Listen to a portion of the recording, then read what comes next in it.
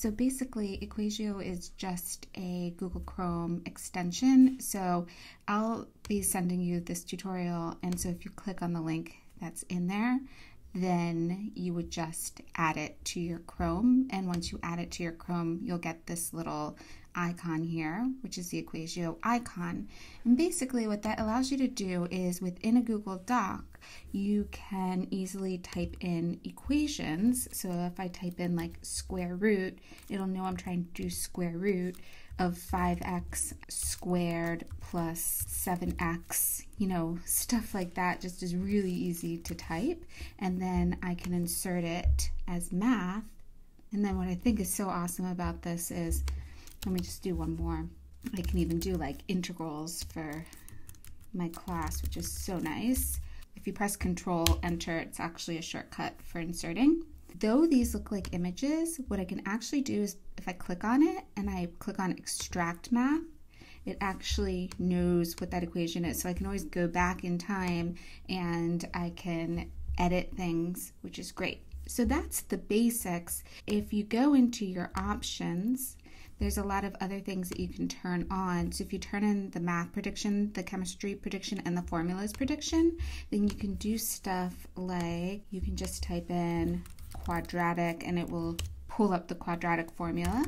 If you're doing something for chemistry, say carbon, you know, you forget what carbon disulfide is, it just pulls it up for you there, and then you can insert that. So I just think that's pretty cool, very easy to type and learn. What you can also do is handwriting recognition. So I'm just drawing with my mouse right now. So if I draw something,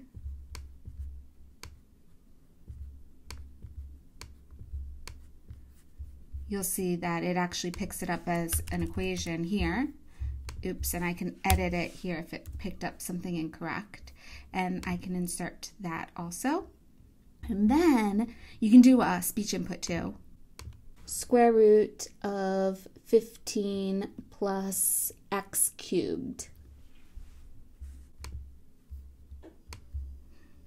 And boom, it knows what I wanted. As well, this last feature kind of blows my mind. There's this mobile option.